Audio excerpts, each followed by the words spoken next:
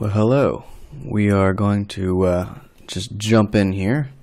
We're going to be going over how we did this shot here. It might be a little bit dark right now. Let's brighten this up real quick. As you can see, if you've seen the video, he falls.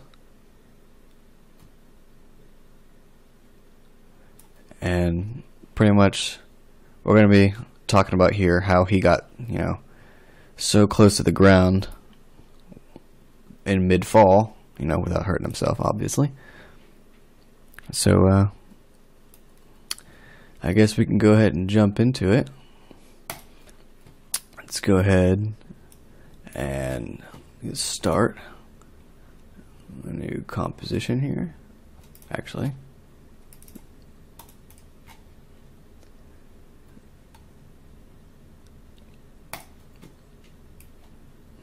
Boop.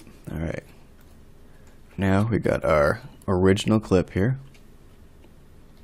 As you can see, we totally used where is it? We had totally used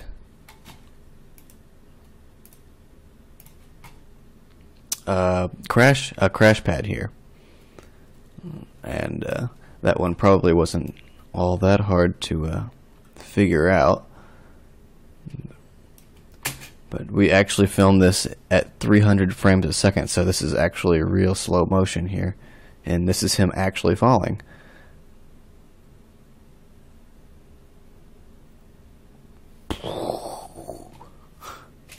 Let's take a look at that one more time. With it brightened up.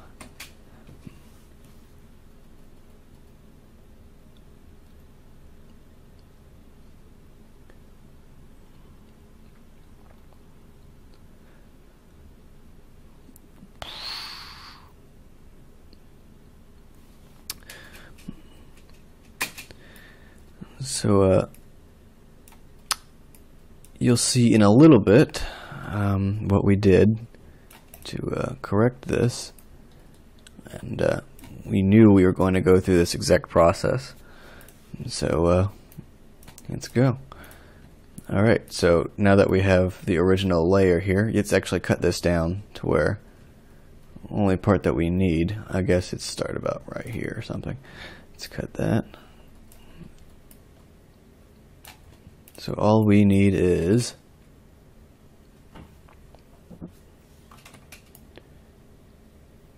probably right before he really starts to hit it here.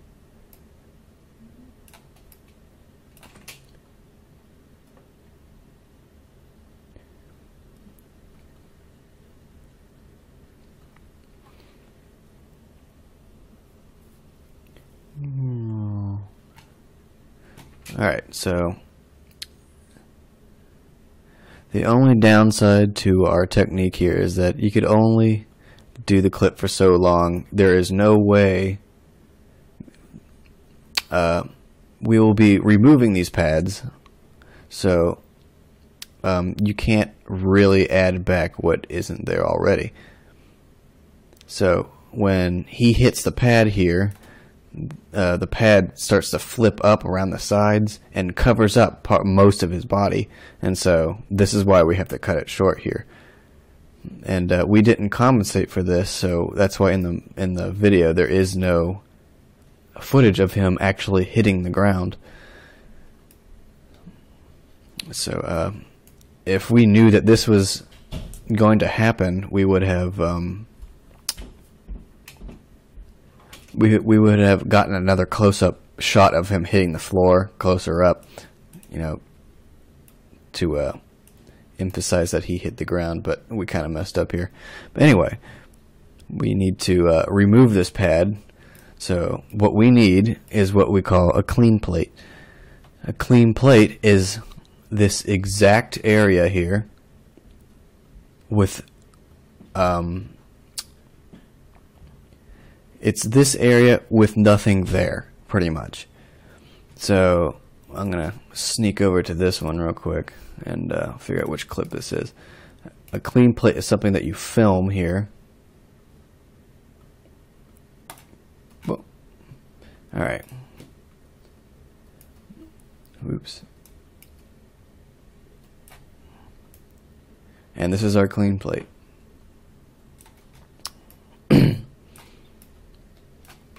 It is pretty much the exact same shot. Let's see if I turn this layer off and on. These down here are video layers, if you don't know. These are the actual clips and their lengths and stuff. So everything on top is literally on top of the other. So the higher up layers are stacked all in this area. They're going to be stacked. The higher these things are up, the higher on top of each other they are, literally on top of each other. So this is how compositing works, is through these layers stacked. Pretty much. That's pretty much how a lot of editing does these days. So now that we have this clean plate, pretty much we only needed this area here to okay, yeah, let's go back and forth between here. See, this is still the exact same shot, even though these people are moving here in between these two shots. The shot is still, the camera's still in the exact same place. See, these lights back here don't move, so the floor is in the same place. That's pretty much what we need here. So what we're gonna do is that we're going to create something called a mask. And what's going to happen here, I'm going to see if I can stretch this out. Let's see if this works or not, so you guys can see. No, it doesn't seem to be working. Oh well. I was trying to get you guys like a close-up or something. Anyway, what we want to do is remove this. We literally want to cut this thing out. And just like a piece of paper and scissors, that's how this works. So we're gonna zoom in here. And we want to cut out any sign of this thing. So this actually has a shadow right here, so we're gonna cut that too. Wait a minute, this is the wrong thing. We want to select our clip and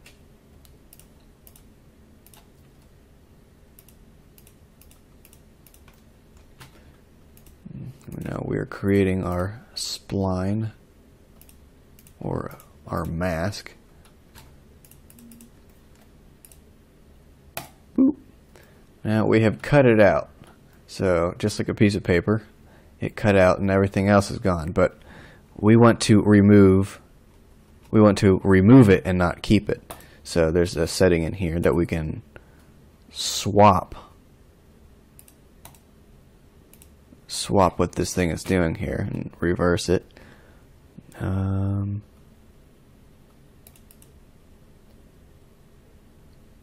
If I can remember how.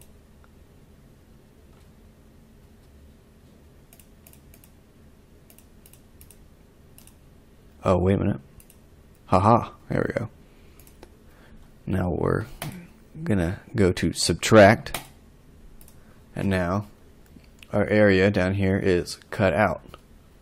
This is good. Even though it looks like a big black spot, we're getting somewhere here. Now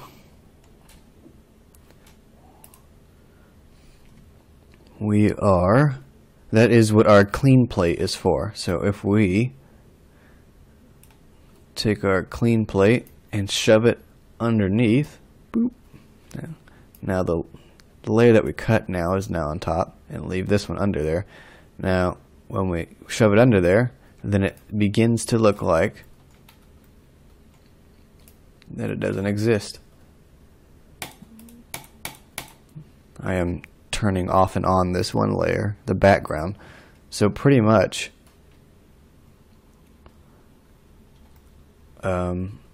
highlight this. So inside this circle here is everything that's under it, is the clean plate. So it's just another video playing under it. This is what it is. So you can kind of see right here, I think, if I turn off the top layer, yeah, that's Justin standing. That's the back of his feet right here, and we'll have to, you know, cut that. He's also casting a shadow. We also have to cut that. Yeah, I think I started another mask here. All right.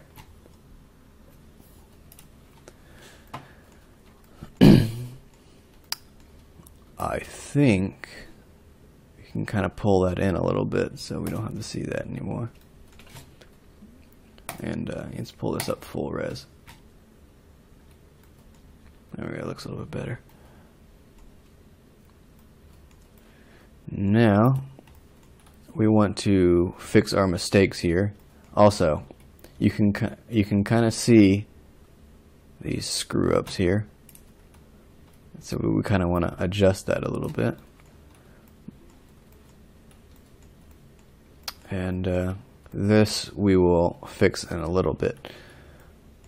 Now, what we're going to do is add a little bit of a feather. A feather is like, it's using this line here. See, right now, it's like a clean cut. There's this side and then there's this side. So what we're going to do is blend them using a feather. So we can drag this feather and now it starts to blend them into each other. Now depending on your situation, I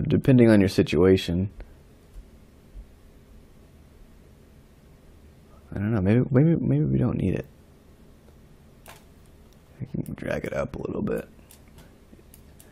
In a lot of situations, these feathering really does help. Alright. We're good with that, except you can kind of see a line here, so we're going to fix that real quick.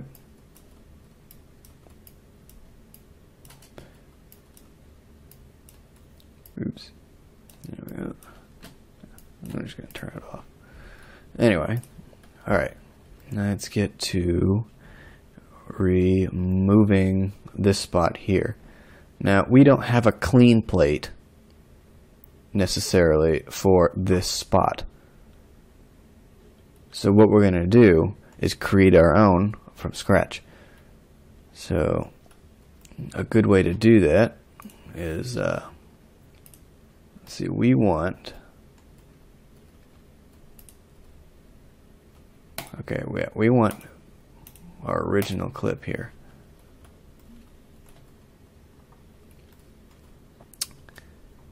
And we are going to duplicate it. Oops, let's duplicate this one. And it doesn't really do anything to duplicate it. Now there's just two of them doing the exact same thing. We are going to use that one to only cut out a little area.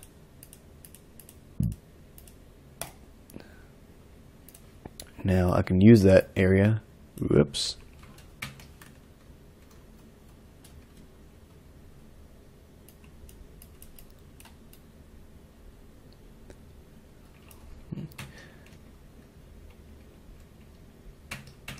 Let's see. What in the world did I do wrong? Okay.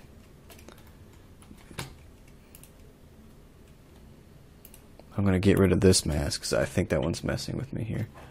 So this is just another video on top. It's just another original. I'm going to take it, cut the area out of it. Whoop. And now I can move around this chunk anywhere I want to. So you can use that to cover up areas. And it still kind of looks like crap. Look at this. Looks like crap. So this is what our feather can do. See, it'll really blend that out and make it almost unnoticeable. except that's still pretty noticeable right here. Let's see if we can flip it. Maybe this will help. Wait a minute.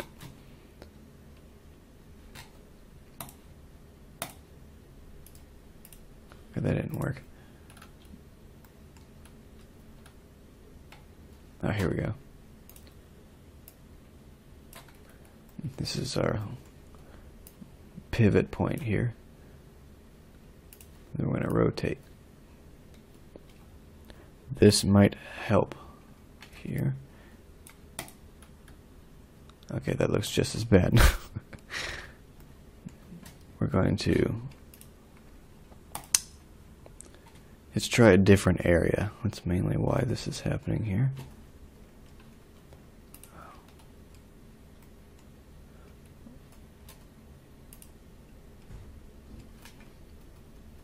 Okay, let's try right here instead of up here. The colors really do matter in this situation. Whoops, hang on. Gotta duplicate it first.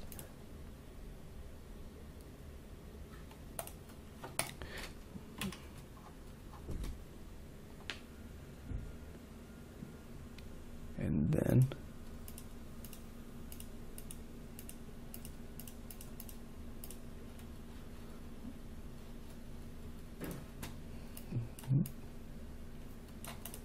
this one's looking a lot cleaner. We can actually scale it. I forgot about that. Let's make this entire thing bigger. Let's also bring down this pivot point. That thing can be handy. Scale. Alright. Let's rotate it slightly. And then we use our famous feather. Oh, there we go. Now that looks way, way better.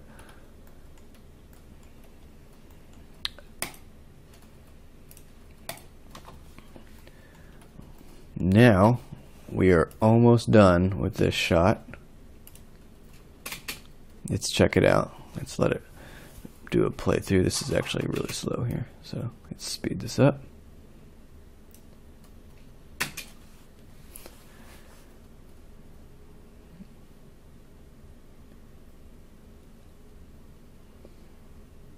This is quite slow.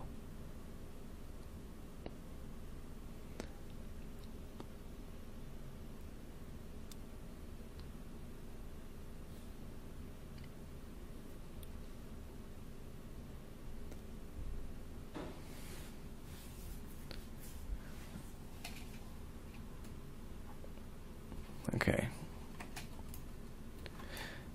And that is the basic idea. I'm not going to go into fully cleaning up, this area here. But the last thing is that you want to make it look like that he's actually there by creating a shadow. Now, creating a shadow, all we would need to do is create a solid when we want it to be shadow color, black. Boop. Now, all this pretty much does is make a giant black video thing here. Yeah, but we're going to put it, okay, we're going to keep it on top. But what we're going to do, I'm going to turn it off real quick. It's still in the same spot, it's just off. I'm going to create an ellipse, and drag it out. Now when I turn it back on, it's black in this area here. Now you may think this is a cartoon hole here, but we're going to smooth this out, creating our famous feather here. When we feather it, it starts to look a lot more like, it looks a lot more blendy. It's blending in here. We want this actually to be as long as his feet.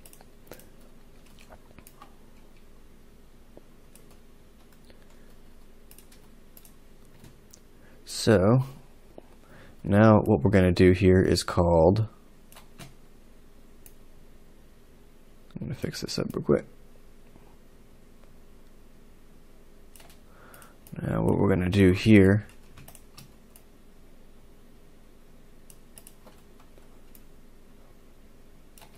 is called keyframing.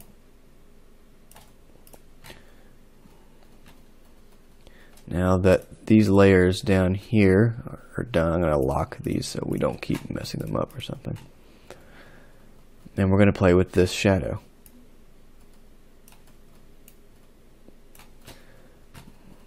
Now, when he's falling, let's scroll this back out. When he's falling, we want the shadow to get bigger because he's getting, because he's getting longer to the ground, I guess you could say. So you'd select these, bring them in.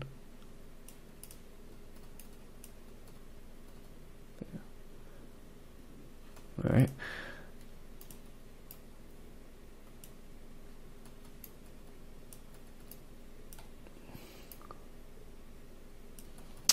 Make sure it's nice and small.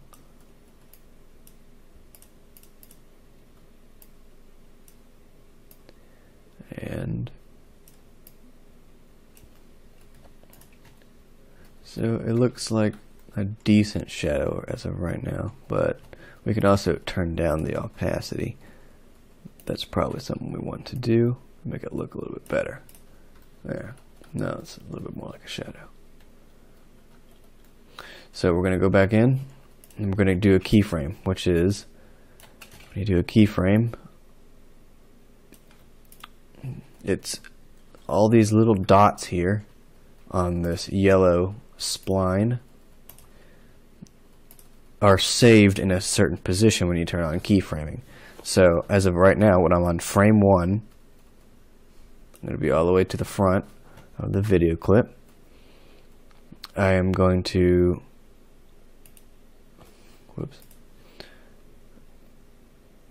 oh, here it is. This is little watches here. Now we want to click mask path.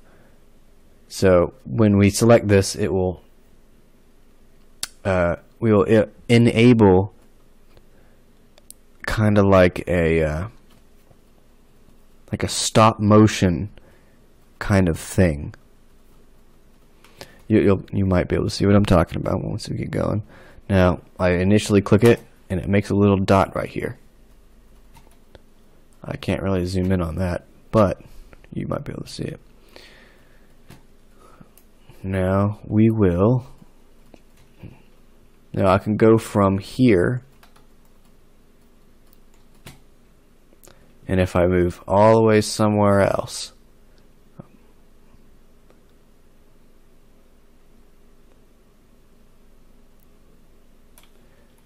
go down, I'm going to highlight these and stretch them out. I'm going to pull the middle parts back a little bit. Now, what you've noticed is that we also created another keyframe automatically. So now, when I highlight this and play the video clip, it goes from the first point to the second point that I set. And it stretches and stretches until, however you want it to stop. And so that kind of gives it a little bit of a feeling of shadows, and it helps you sell the effect. It's not perfect as of right now. It's a lot more perfected in our other scene here. It looks a lot better. There's no